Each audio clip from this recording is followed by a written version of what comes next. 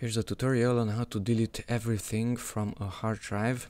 Here are the commands that we will use. So first of all, let's open a file explorer, go to this PC, and we can see 1, 2 and 3 hard drives, and there's another one which is not visible, and I want to delete all the partitions from that invisible hard drive. So right click this PC and go to manage.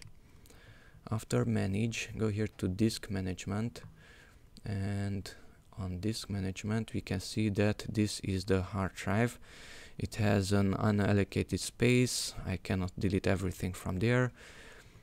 It has a 100 megabyte partition and I cannot delete it from here. It's grayed out. And it has a recovery partition 400 megabytes and I cannot delete that one either.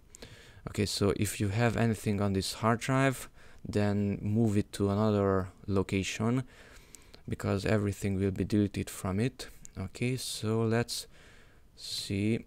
Open up command prompt with cmd. So go to the start menu, type in cmd and right click on the command prompt and run it as administrator. Yes, accept it, user account control. Okay, here's the window, and let's enter Diskpart first. So type in here Diskpart and press enter. Okay, now let's show all the hard drives with list disk and press enter. And these are the hard drives. We have 1, 2, 3, 4 and 5 hard drives. 5 because the 0 is there also.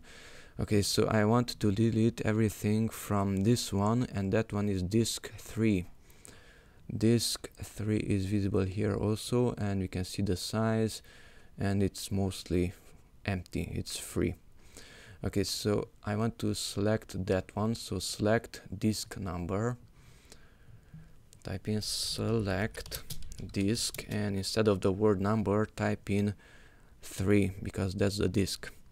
So select disk 3 and press enter. The disk was selected, and now just type in clean and press enter. This part succeeded in cleaning the disk. Okay, now this one is not responding. Let's just close it and right click this PC once again in file explorer and go to manage and disk management again, and here it is, the new disk. It says it's not initialized, so you have to create either an older master boot record mode or a newer GPT mode. I will use master boot record and click OK. So everything from that disk number 3 was deleted. It is totally unallocated. Okay, that's it. Thanks for watching, and these were the commands. Thanks for watching, and bye bye.